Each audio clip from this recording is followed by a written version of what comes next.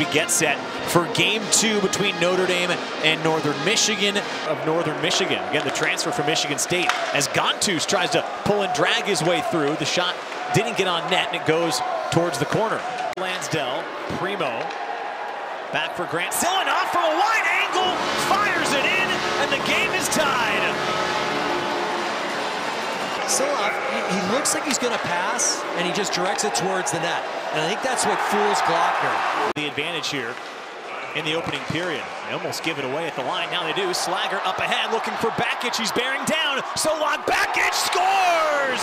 Short-handed. The Irish take the lead. Goal in them before the intermission.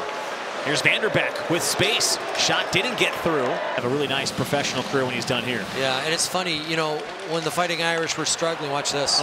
Rolston takes it away, winds it up, and he makes him pay. Ryder Rolston with the takeaway and the goal. Behind, and they battled well on Friday after a slow start. As this puck's just wide of that, Schlein was looking to tie it after he had this. Rolston gets to it, plenty of time still left on the power play. Pearson out for Bavaro, one-time drive is in!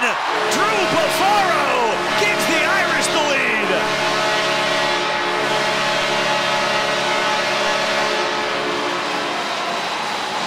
Being worked on by Boltman.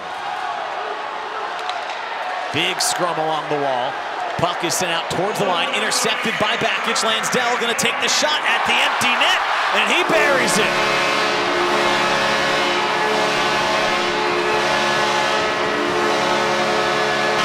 The Irish get the sweep over Northern Michigan with a 5-4 win.